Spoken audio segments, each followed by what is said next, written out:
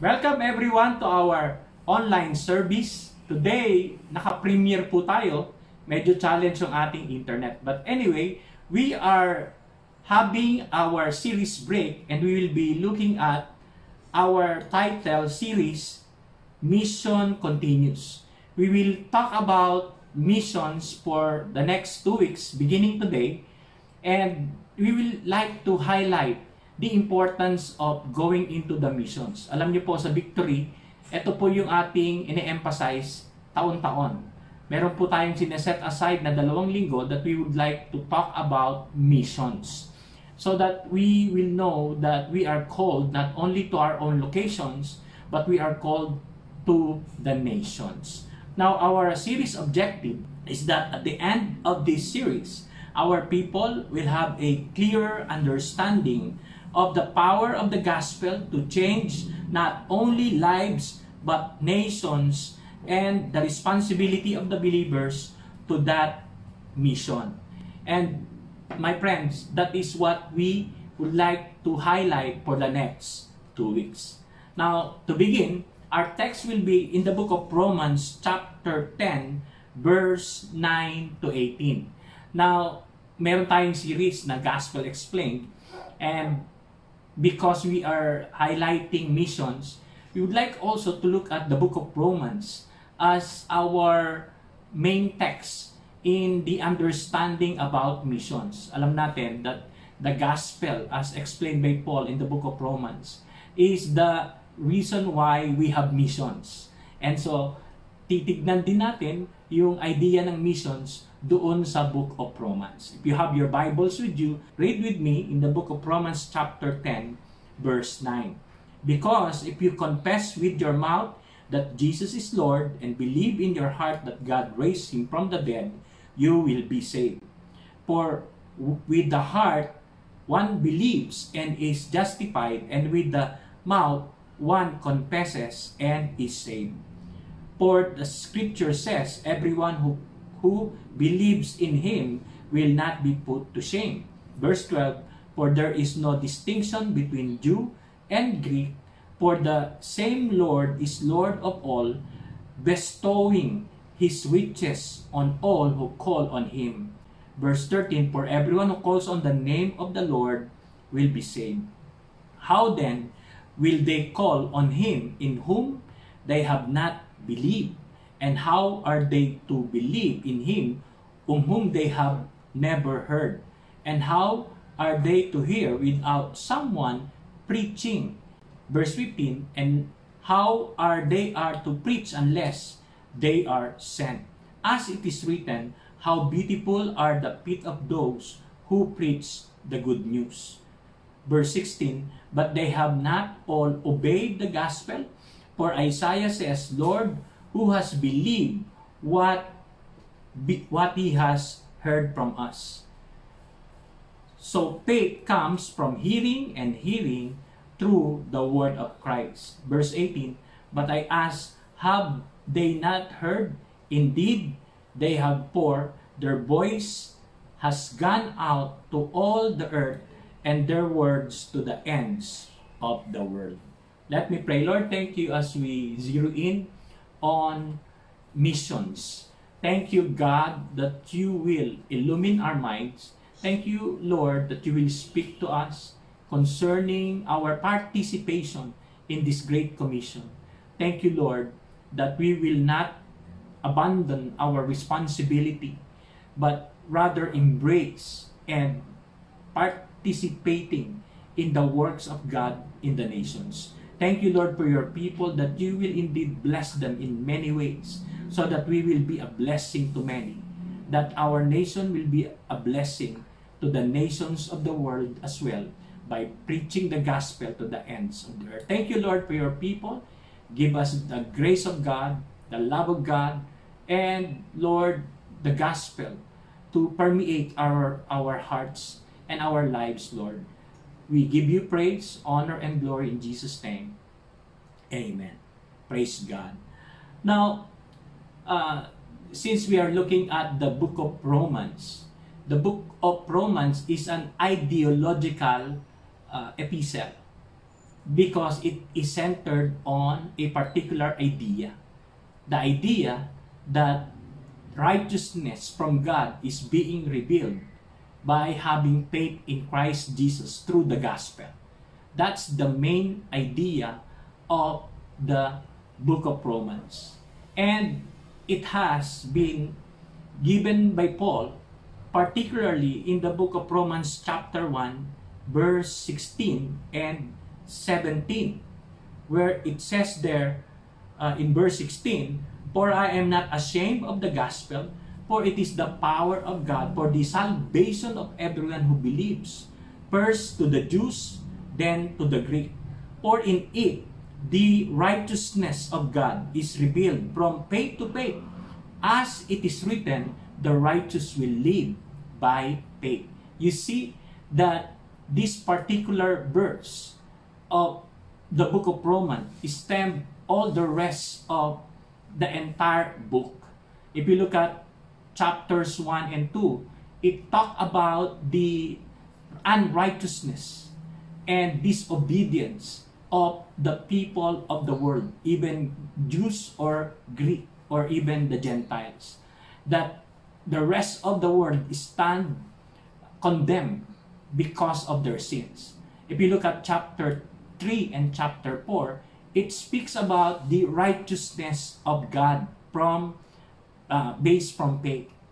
And then chapter 5 and chapter 6 speaks of the life in Christ. Chapter 7 speaks about the failure of the law to save us from our sins. Chapter 8 speaks about the Spirit, the life in the Spirit. And chapter 9 through 11 speaks of the rejection of the Jews towards the gospel. And the rest of the chapters in the book of Romans talks about the implications of that righteousness of God through man on their daily living. You see that the book of Romans is so weaved by Paul in such a way that we could understand what the gospel is. Now, we'd like to highlight the who in the power of the gospel. As we jump into our text in the book of Romans chapter 10 verse 9, it says, "Because if you confess with your mouth that Jesus is Lord and believe in your heart that God raised him from the dead, you will be saved. For with the heart one believes and is justified, and with the mouth one confesses and is saved. For the scripture says, everyone who believes in him will not be put to shame, for there is no distinction between Jew and Greek, for the same Lord is Lord of all, bestowing his riches on all who calls on him." Verse 13, "For everyone who calls on the name of the Lord will be saved." Now, one of the interesting thing about the way Paul presented his teaching is that he always referred back to the Old Testament. The Jews are known for their love or even understanding about the law of Moses and the Old Testament books. And so Paul, in order for him to be heard and to back up what he is saying and his teachings, he had this parang gusto niyang palaging i-repair yung tignan, yung Old Testament in view of the things that God revealed to him. And so, parang in a way, the Jews will be able to know what he is talking about. And so, one of the first thing that I would like to highlight that Paul also mentioned in the book of Romans is what is mentioned in the Old Testament. So, naging niya na yon, part na yun ng kanyang teaching. And in this text, in these verses, one thing is that Paul says, everyone who calls on the name of the Lord will be saved. Everyone who calls on the name of the Lord will be saved. Now, this stems from the book of Joel, chapter 2, verse 32. And it says there, "And it shall come to pass that everyone who calls on the name of the Lord shall be saved. For in Mount Zion and in Jerusalem there shall be those who escape, as the Lord has said, and among the survivors shall be those whom the Lord calls. You see that the prophet Joel talks about anyone who calls on the name of the Lord will be saved, on the basis that on the latter days the Spirit of the Lord will indwell and poured out from all the flesh. And see that this was also used by Paul to be able to communicate that there will be a time that people will call upon the Lord and will be saved. Now, the biblical promise concerning prayers are intended for believers. But there is one case wherein the Lord will hear the prayer or the call of an unbeliever if it entails about salvation. So pag inisip mo na kapag tayo nagpipray, the promises of the Scripture and the Bible speaks towards God's people. Speaks about us being the son and daughters of, or children of God. And it does not speak well towards people who do not know Him, or God did not know them. But there is one case, and that is that particular case, when an unbeliever can pray to God, and the Lord will listen to his cry or to his call, because it is a call for salvation. If you look at the book of Romans chapter 3, Paul talks about the Gentiles and the Jews are alike. And it came from a negative connotations, because it is said in the book of Romans chapter 3 that everyone stand condemned because of our sins. Now, jumping to chapter 10, you see that Paul also says that there is no distinction between Jews and Gentiles, but this time on the standpoint that of victory, because everyone can now call to God for salvation. Whether you are a Jew or a Greek or a Gentile, everyone who calls on the name of the Lord will be saved. Now, Paul argued that no one can call to God unless they believe or they trust God. And so, the Jews during those times failed to call the Lord because they thought, because they do not believe. Because the Jews during those times did not believe about two things that we could read in the book of Romans chapter 10 verse 9 and 10. That it says, if you confess with your mouth Jesus is Lord and believe in your heart that God raised Him from the dead, there are two important doctrines about Christ that the Jews hardly believe. And this is the doctrine of incarnation and resurrection. The Jews did not believe that it was Jesus that God sent to be the Messiah. They rejected Christ. And more than that, they do not believe on the resurrection. And that is why Jews did not, although there were Jews who believed in Christ, but definitely the totality of the Jews during those times rejected the gospel. Moving on in verse 14, how then will they call on Him in whom they have not believed? And how are they to believe in Him of whom they have never heard? And how are they to hear without someone preaching?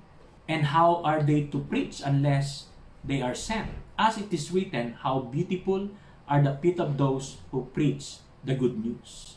Another one that I would like to highlight concerning the sharing of Paul towards the Roman believers is the idea that how beautiful are the feet of those who preach the good news.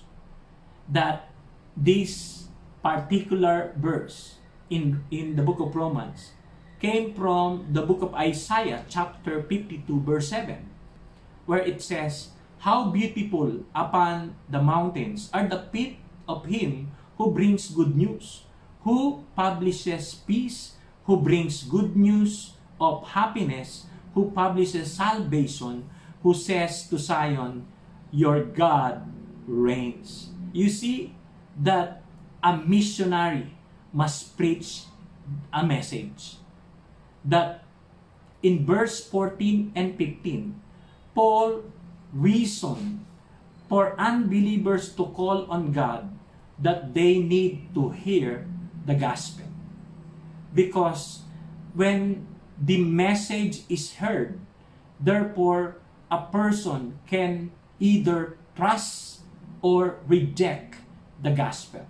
Now during those times, the New Testament was not yet written. And so when Paul says, once a person hear the gospel, it means that the gospel is being brought to anyone by way of word of mouth. Because even though the epistles of Paul were written already and was being circulated in churches, the New Testament was not yet published. And so it was through hearing and understanding the gospel that anyone can have faith in Christ. Now, Paul gave a series of questions that entails the steps that we should take in order for the gospel to reach any person. That accordingly, how then that they can call without believing, and how they can believe without someone preaching to them, and how could they preach without someone being sent. And you see that this important step towards the belief of the gospel is very important, so that people may come into the saving knowledge of Christ. And this is also the main reason why Paul was so eager to preach the gospel. He was bold in declaring the gospel even to the Gentiles, as he was the apostles to the Gentiles. And so a missionary needed to preach the gospel. Now, as a way of an illustration, here in Victory, we can participate in proclaiming and preaching the gospel of Christ in two ways. We have a long-term missionary, wherein you can be a missionary to a nation for a long haul, or even for the rest of your life if you want, if that is your calling, or for a 10 days mission trip. In that way, you will be used by God in proclaiming and preaching the gospel of Christ. Now, as I have two experiences in the past wherein I signed up to be part of a short-term mission which we called 10 days missions. Nagpunta po kami sa Thailand and Malaysia to be part of that short-term mission team that will preach the gospel to the people in Thailand and in Malaysia. Both nations are predominantly Buddhist nations. And so we need to be creative in proclaiming the gospel. We need to build relationship with them. We need to go to the campuses to engage the students and to have English classes to be able to find ways, an open door for us to preach the gospel. And as I remember it, I believe we had a lot, not a lot, but we have some people from Thailand and even in Malaysia that we were able to bring in to our Every Nation Church in those nations. And in that way, we are being part of reaching the nation and preaching the gospel to the ends of the earth. Moving on, in verse 17, it says, "So faith comes from hearing, and hearing through the word of Christ. But I ask, have they not heard? Indeed, they have, for their voice has gone out to all the earth, and their words to the ends of the world." Now, the last one that Paul quoted from the Old Testament to bring in the message of the gospel to the Jews during those times is that their voices has gone out to all the earth, and their words to the ends of the world. This verse stems from the book of Psalms, chapter 19, verse 4, where it says, "Their voices has gone out to all the earth, and their words to the ends of the world." So, eksakto, no, yung mga wordings ni Paul. And the idea is that missionaries must be sent to the nations. Missionaries must be sent to the nations. The closing message of the book of Acts is that the Jews of Paul's days, from Jerusalem to Rome, rejected Jesus as their Messiah. Individual Jews believe in God, but the torch of the gospel was passed from Jewish nation to the Gentiles. Not only that Christianity spread from Jerusalem to the nations of the world, but that particular gospel was not only limited to the Jews, but it became a hope to all the nations. If you read the book of Acts chapter 28, verse 28, it says, "Therefore, let it be known to you that the salvation of God has been sent to the Gentiles, and they will hear it." Now, in view of the rejection of the gospel by the Jews, Paul is making it sure that the Gentiles will indeed receive the gospel. And it indeed happened that all the missionary works of Paul from his first missionary journey up to his third missionary journey, and on his way towards Spain and even Rome, he was able to engage all kinds of people, and he was able to reach out as many as he can. In fact, the first century church was able to pass on the gospel to the next generation, and it reached even to our now generation. And we are hoping that that same gospel will be preached to all the nations of the world in all generations.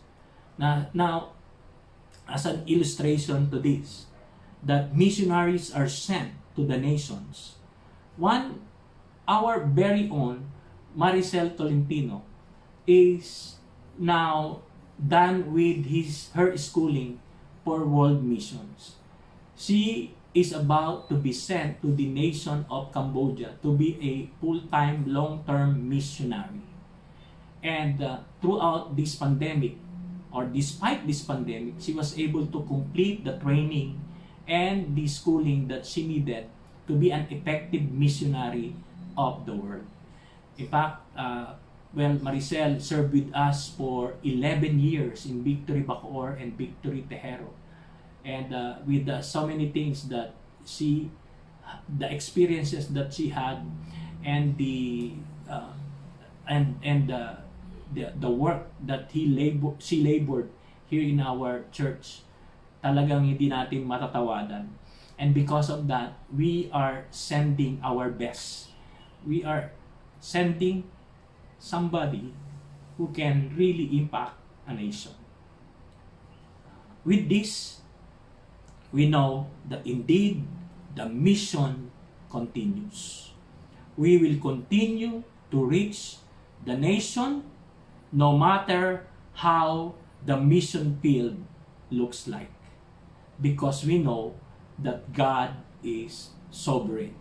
God will open the door for us to preach the gospel, and that we will continue the work that God entrusted to us. Every year, here in Victory, we are asking people to partner with us to be able to fund and support our missionaries.